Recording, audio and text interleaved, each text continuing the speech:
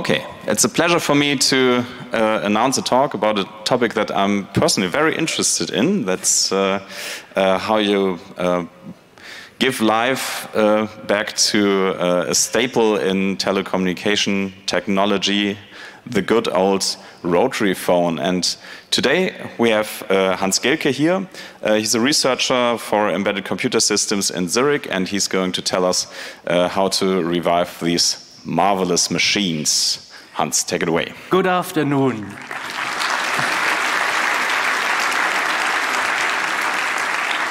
Thanks for inviting me. I'm very honored to be here, and honest also.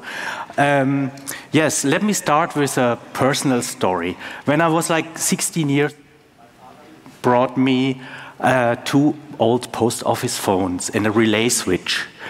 And I was so excited playing with those phones that this kept through all my career. Even so, I'm doing embedded computing now. And then my father told me this story about Philip Rice. He said, you know, Philip Rice was the inventor of the telephone, even so some people think it's Bell, Alexander Graham Bell. And let me tell you a bit about this Philip Rice. When he demonstrated his telephone to the audience, he used 2 sentences. The first sentence was, "The horse doesn't eat cucumber salad." And the second was, "The sun is out of copper." And then on let's look at how Philip Rice's telephone looks like. It's here. And what he used is, he used a knitting needle. And around the knitting needle, he wound a wire, a coil, and then here he had a battery, and here he had a microphone. You have to know that at this time microphones were not invented yet, there was no radio. And his microphone worked in a way, it had a contact on a membrane, and the contact touched the membrane and it vibrated up and down. So basically his first transition was digital because only current on, current off. And you can imagine how well this sounds through this knitting needle. And so he needed, only certain people could understand. So the first transmission, the people that listened to the transmission understood only the horse eats, instead of the horse doesn't eat cucumber salad. And the other one, they understood the sun is out of sugar. So you can imagine that this is not a commercial product, and so it was not a commercial success. But it got a lot of attention. So one day, Graham Bell heard about it and got a kit of this system and re-improved it. And this was also not a commercial success. But he was clever enough to patent it, and Standard Telegraph, a telegraph company in the United States, bought the patent and developed the microphone, improved the microphone. And then, because it was a telegraph company, they didn't see a commercial success either, so Graham Bell bought it back, and the rest of the story we know. Going back to my father, this is my small telephone collection at home. I found these telephones my father gave me in the basement when I cleaned up, and I thought, it's really bad. I would like to do something with it. But maybe, as you know, even if you connect a rotary phone to a Fritz box, it's not working anymore because the Fritz box sends strange signs, pound, and to connect. So I had to invent something to make that possible. At the same time, I'm teaching Yocto Linux. I prepared for a Yocto Linux class with my Raspberry Pi. I thought, why not building a telephone central switch with it? And then my idea for this project was born.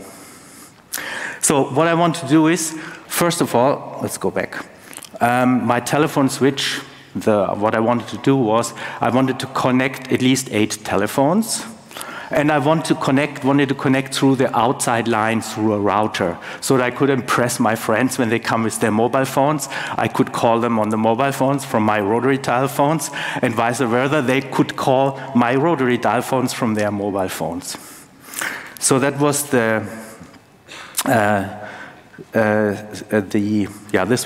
these were my goals. And today I want to tell you, in order how to achieve that, I want to first give you a quick introduction in analog phones, how analog phones work, then the interface to the Raspberry Pi, and then what the software I implemented on the Raspberry Pi. So since 100 years, the analog phones look about all the same. If it's US telephone or German telephone, they are all about the same, except some parameters are a bit different. So what you have here is, you have here the bell. The bell is just a solenoid, and it has a clapper, and the solenoid is tuned to a frequency of 20 to 25 hertz, and it needs a very high current. In Germany, it's not that high, it's maybe 75 volts. In the US, it's very high, it's about 100 volts. So it needs about 100 volt RMS and 20 to 25 hertz so that it works at all. And then there's a hook switch. This is when you lift the receiver. I always, in my presentation, I always say off hook, on hook. Then there's a carbon mic. This is the microphone they improved at standard telegraph. It's basically charcoal, and its charcoal is compressed, and when it's compressed more, the resistance is lower, and if it's not so much compressed, the resistance is higher. So there's a AC and low frequency voltage modulated on this line. So when the telephone is off hook, this hook switch is opened, there's a voltage of 80 volt DC on the lines A and B of the phone. And then when the hook switch is closed, a current is flowing through a transformer here, through our carbon mic, and out here. And as you know, through the microphone here, the NF voltage, low frequency voltage, is modulated onto here. There's another circuit. They found out when people phone, then they hear themselves in the ear, and then the people start talking lower, with a lower voice. So they figured out if they stop that, then people talk louder. So there's another little circuit built in here, and it's a coil on the same bobbin as this transformer here, and it's wound in the other direction. So the current from the carbon microphone flows like in this direction through this coil, and in this direction to this coil, and then it compensates. So what happens, what you speak in here, you don't hear in here. It's called side tone cancellation. Good, and then there's another invention from an American. He had a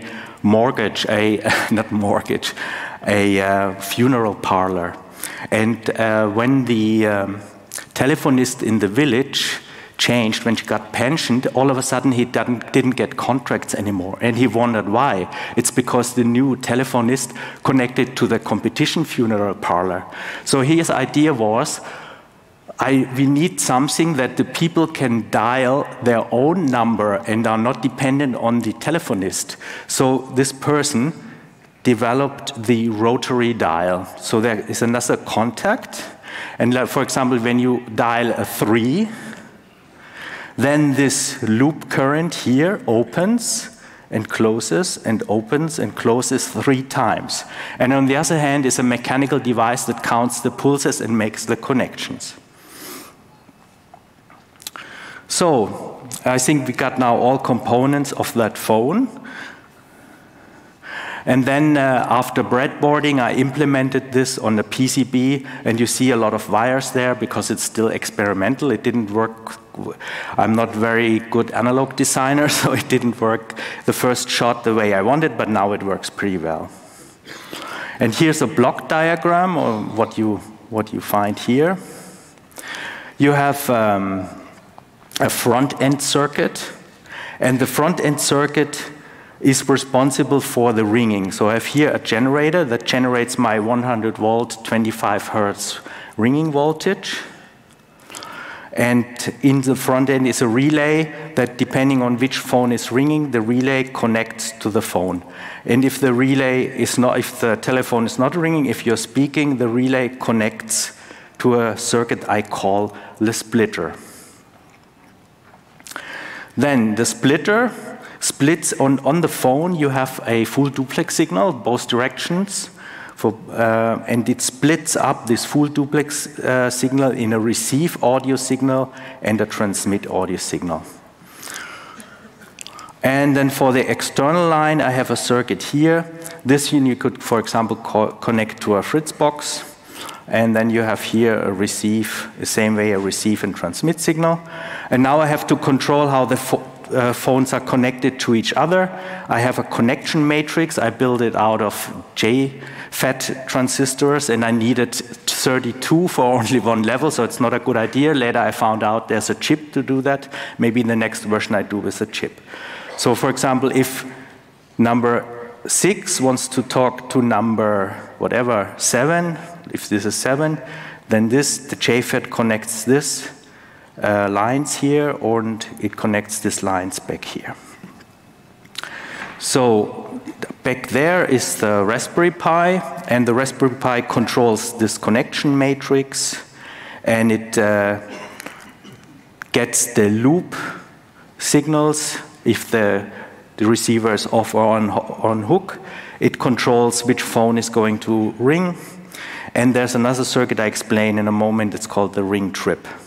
For the external connections, I have the ring detector, which detects if someone calls from the outside. So let's look a bit closer into this front end. So the front end is supplied with 32 to 100 volt for the ringing voltage.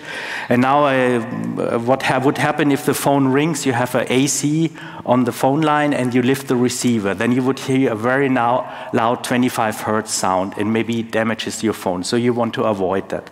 So in there is a circuit that detects this and generates a signal that goes to the Raspberry Pi called ring trip. The ring trip stops the connection. And the splitter provides the loop voltage, and it provides a signal to the Raspberry Pi loop closed. That means if you hang up the receiver, it's on, and when you put the receiver on the fork, it's off. And here are the audio signals, splitter in and splitter out. So this ringing signal looks like that, where I generate the ring voltage. It took me, I didn't work on this, I worked on this project for maybe 5-6 years, and I don't have all the time to work on this project. So for about 2 years, I developed this circuitry here to generate this 20 to 25 hertz voltage. And it's actually, in the end, I had a solution which is very simple. I'm using a bridge chip, just like people that build cars with Raspberry Pi. They need a bridge chip to control the motors, and it's about the same thing.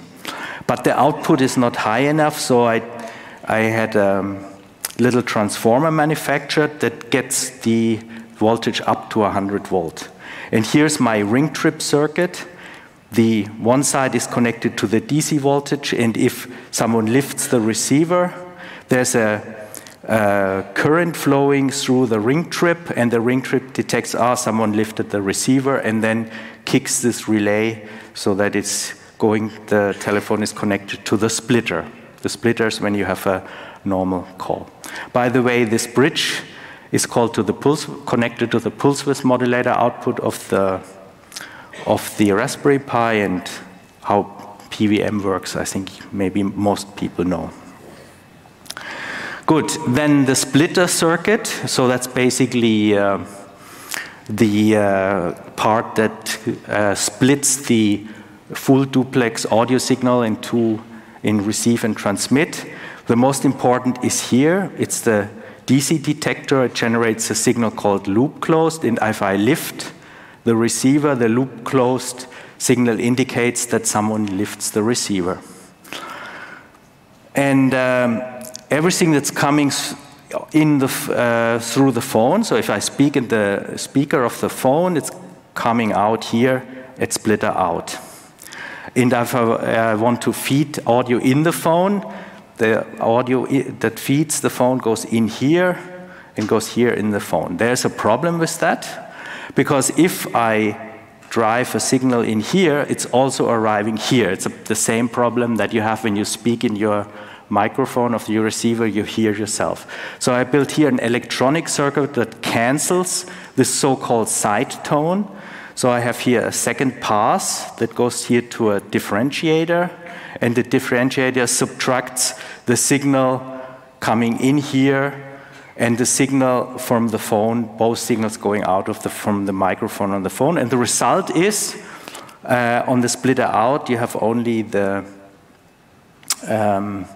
signal that's going here in through the phone. So it splits these two signals in two. Good, now let's talk about the software. This is basically software that has to control an analog system where a lot of things are going on at the same time. For example, a party is calling and a third party is dialing in from the external line. Or I have to generate, I'm dialing a number and I have to generate tones. So all these things are happening at the same time. So I divided the whole thing in real-time tasks. So I have lots of tasks that are running at the same time. Let's look, and I'm using round-robin scheduling for that. So let's look at the main finite state machine. For each connection or each phone, you need one main finite state machine. I implemented right now only one connection. So my switch can make only one connection because I didn't implement the switch matrix fully. I had 32 JFETs, so I calculated for all 4 connections I needed like 256 JFETs, and it's too much for demonstration. So I have only one main finite state machine. And the main finite state machine monitors my loop closed signal. And when you lift the receiver, I send a conditional signal to the rotary thread. So the rotary thread counts the pulses of the rotary dial. So that's actually the most important thing, is the rotary thread that counts the pulses. So I send a signal, and then the rotary waits for the pulses. And once all the pulses came in, it sends back to my main state machine, dial is complete. If I need to generate signals, for example, for the ringing tone or whatever, I have here a semaphore that goes to a thread that's responsible for generating signals. For example, the nice thing is like the English sound. I can try that. So you have like a ring cadence.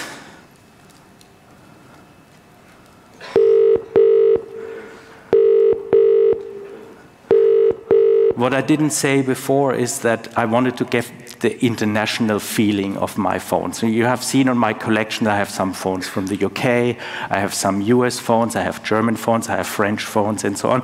And I wanted to have the look and feeling of those phones. When you lift the English phone, you get the dial tone from the English phone. And when you call someone on the English phone, it should ring like what you just heard. So this is done with... So this is done with generate signals. And then I'm using GStreamer for generating those sounds. And one is, for example, for the ringing tones.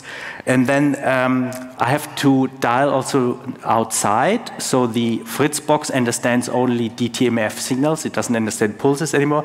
So with GStreamer, I built a DTMF generator. And I also can play special announcements. Let's see if that works. For example, a lot of Germans, when they're older, they know that. Kein Anschluss unter dieser Nummer. Kein Anschluss unter dieser Nummer. So all this is done with GStreamer. Good, what else do we have? Yeah, I have another task for the pulse width modulation of the ring signal. Good, and the main state machine, so basically for each connection I need a main state machine. So when nobody calls, it's in idle. And if someone gets off hook, the main state machine goes into the off hook state, and here it waits for the dial pulses. And I designed it so I have 2-digit numbers. After the first number came in, it waits for the second number, and when the rotary dial responds, it goes to state internal ringing. And then it depends also if you, for example, want to connect to the outside line. So I have to, once it detects I dialed a 0, it goes to the state outside line and it connects to the outside, to the Fritz box. Or if the number doesn't exist at all, for example, 98 or something, I don't have so many phones yet. So it comes the unobtainable sign, so the number, what you just heard, is not available. Or if someone is busy on the phone, it gets engaged. And on the external side, like for example, if someone calls from the external, the system waits until someone responds, and then the external connection is established. So let's go in the important things. For example, so how do I do this? How do I count pulses from the rotary dial?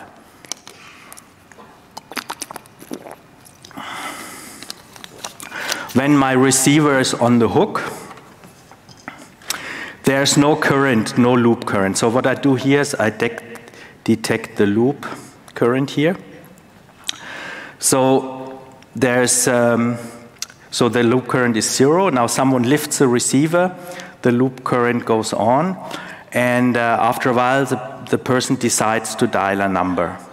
So for the amount of the rotary dial runs, the pulses go here up and down. So here I generate 3 pulses, which is equivalent to the number 3. Once the rotary dial is finished, there you see there's no more pulses coming, so the software is detecting that and sends a signal to the main state machine, dial complete. So a 3 was dialed, dial is complete. And then if I hang up, I'm completed with my phone call, I hang up, the loop current goes low again. So how did I manage this? I'm using the select system of the Linux. So what you can do is you can take a GPIO signal, and on the GPIO signal you can enable the interrupts. For example, rising and falling. I enabled both edges, rising and falling.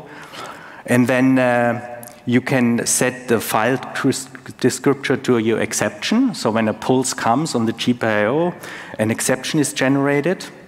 And you can also set a timeout. So what this select instruction does, actually, if you insert this in your C code, it waits at that time and it blocks your thread. It blocks your thread until something happens, until a condition happens, for example, an exception. And then the select functions blocks your thread, and until, for example, there's a timeout. So if you have a timeout, it's dangerous to block a thread forever. So if you have a timeout, it returns a 0. If you don't have a timeout, if everything is okay, so it returns something larger than 0, a number larger than 0, or if there's a failure, it returns a -1. So I built this in this select functions inside. And then I have another little state machine here that when nobody's dialing, it's in idle. And now I lift my receiver through a conditional wait. The state machine is started, and it waits now for the pulses. And at the first select statement, I put the timeout to 30 seconds. So if someone lifts the receiver and doesn't do anything, after 30 seconds, he gets a message that he should dial or hang up. In the US, it's not very nice. In the US, you hear like first a nice announcement, and then you have a real harsh sound to hang up the receiver. So that's actually I do with the select and the timeout condition. So let's assume someone lifts the receiver, dials a number. So one pulse is about 100 milliseconds, one dial pulse. After about 80 milliseconds, it gets a timeout, if the pulse is then lower for more than 80 milliseconds, it gets a timeout, and the state machine goes back in the idle mode and said, the user hang up. So it could be that you lift the receiver and then you hang up again, so that it gets the message to who's hanging up. But if everything is okay, then the state machine sets a number counter to 1, and then goes to closed, and while it goes to closed, it increments the number. So while these pulses come in, the state machine flips back and forth between these two states and counts the number. Now finally the number is counted, then the signal will stay, the loop current will stay high again, and then the timeout will be reached because it's longer than 80 milliseconds, and then I go back to the idle mode. And I send a status dial complete, and then with dial complete I will read out the number and know how many numbers I counted. So I use this select statements with timeout to figure out what's going on and when the dial is completed, or if someone hang up after and doesn't dial. Good, so this is the counting for the rotary pulses. Then I need to generate DTMF pulses for connecting to the Fritz box. So DTMF pulses, maybe you know them, I can play it.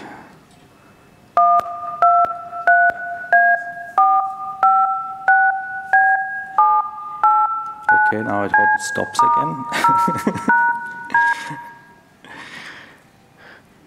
And the DTMF pulses, they use 2 frequencies. So each button is assigned to 2 different frequencies.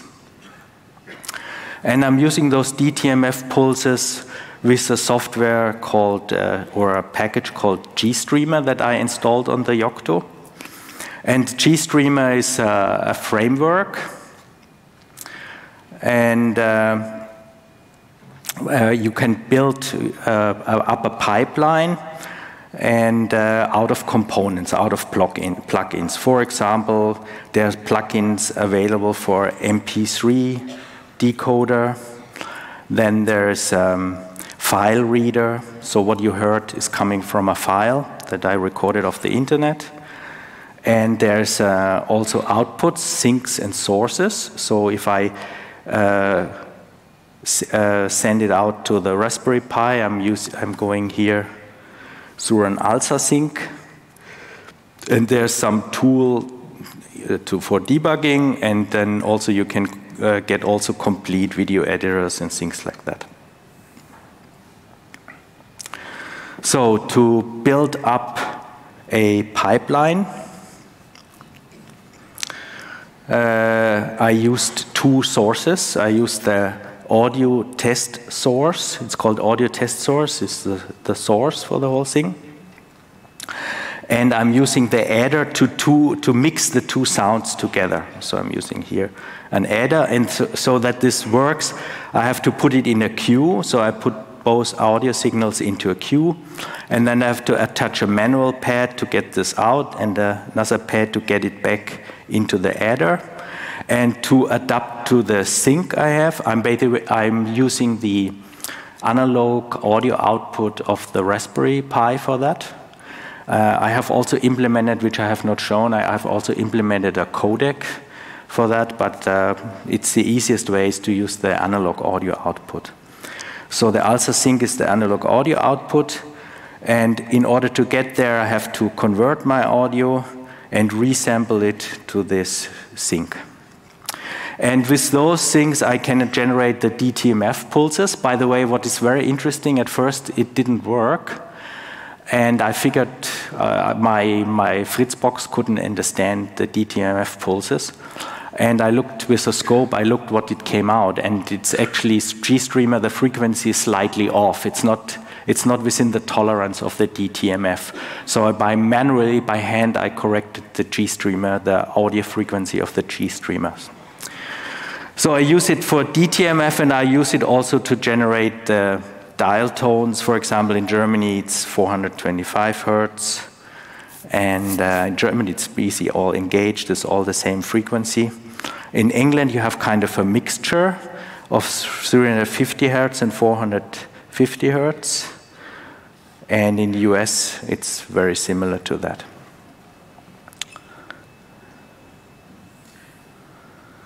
Good. Yeah, I'm pretty much advanced. It's faster than I thought. So after I built this project, by the way, the software you can find on the GitHub. My programming skills, maybe don't blame me for my programming skills, please.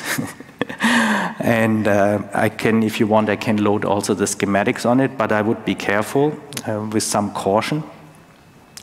So what I would improve is, right now I use JFET for the connection matrix and I2C to parallel out I2C expander chip.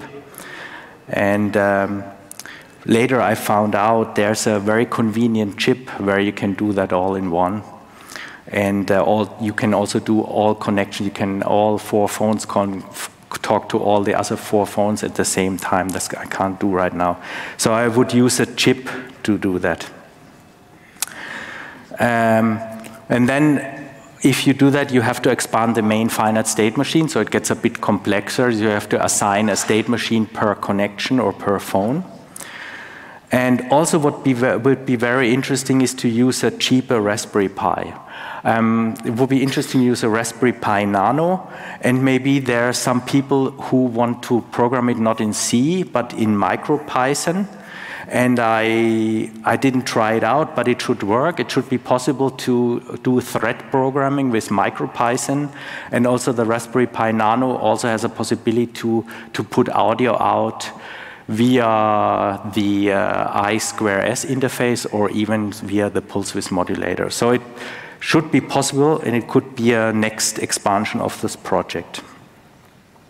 And then also the splitter wasn't such an easy thing. Splitting, so what I do is, the problem is on the splitter I take full duplex signal and I split it into a receive and a transmit signal, and on the other side I mix it again to a full duplex signal. And if the gain on this splitter is very high, I get an oscillation, I get a feedback between the 2 splitters. By the way, this the damping or the separation of receive and transmit is very much dependent on the phone that's connected on the other side and the length of the wire or the properties of the wire. So if this is not, if this splitter is not exactly adjusted, you can see on my splitter that there's an adjustment potentiometer where you can set this exactly to 0. If this is not precise, you get like a feedback, and so the all system swings with a very high frequency. So there's other possibilities which I have seen, which I could explore, which would be maybe even better or better. Good, and then also the power consumption is a problem. The Raspberry Pi gets very hot, and also my transformer gets very hot. I could improve it, put maybe a switched power supply, and also maybe turn off a few CPUs on the Raspberry Pi. Because I wouldn't want to have a system like that turned on 24 hours and consume a lot of power. So it should be possible to use it with a smaller Raspberry Pi, less processors. Yeah, so I thank you for listening, and I could open a question and answer session if you have some questions to my design.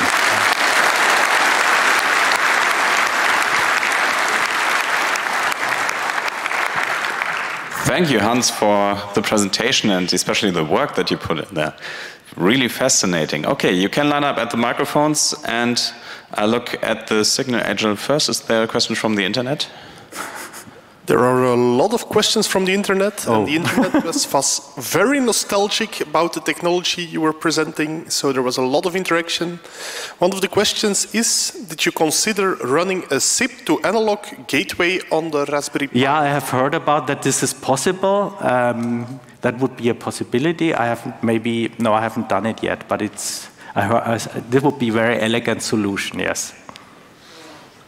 But I don't, right now, I'm more the person that is in the hardware. And also my problem is sometimes like I have maybe a few weeks to work on it, and then I'm teaching, and my time is absorbed in teaching, so I don't have all the time to develop it. I would rather do that, actually. Okay, microphone 2, please. Yes, regarding hardware.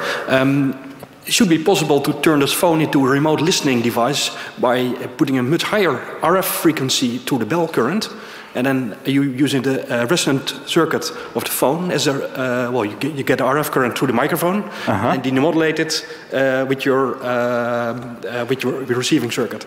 And I think that should be possible with just software changes to your hardware. What is the advantage of doing that? Why would you put? Well, you can then listen to the phone while the thing is still on the hook. It's a very old hack, but I think with your hardware it should be possible to do that. Okay, maybe we should talk later about it. Okay, the internet. Do we have another question? Yeah, a very electronical question. They asking if it's possible to power the Raspberry Pi with a rotary wheel by igniting piezo sparks with all the power. But to power an SPI? The Raspberry Pi. Yeah. Ah, good idea. So to power the Raspberry Pi with the power of the rotary phone. Yes. But then, of course, I doubt that there's enough power. But the idea was also to use a standard analog phone off the shelf, not to modify it. So I suppose if you want to power the whole thing, you need a generator in your rotary phone, right? This is the idea behind it, and so you can't do it with a standard rotary phone. Okay. But it's an interesting question because it's one professor at our institute is exactly doing things like that. So he's doing like light switches, remote controls that don't need batteries and things like that. Maybe I will suggest it to him when I'm back in Zurich. Microphone 3, please. Yeah, you have shown the use of the select function. Yeah. Is it something specific to Yocto? No, that's general Linux, the select function. Okay, thank you. It's not a Yocto thing. Yocto is a release system, and so Yocto, it's called Yocto because it's a very, very small Linux, but everything, it's a standard Linux actually I'm using, and you can on Yocto you have to add the packages as you need them. While, for example, if you have a Ubuntu Linux, you load programs on the fly while your Ubuntu is installed. On Yocto you have to decide beforehand what kind of packages you need to get it very small. It doesn't have also a graphical user interface, but you could add one if you want.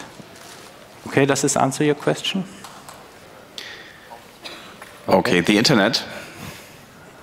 There are a lot of people very interested in participating in your project and working with you, and they're wondering if there is some kind of mailing list or a forum or some place to hang out to discuss this technology. I haven't thought about it yet, but could arrange that, yes.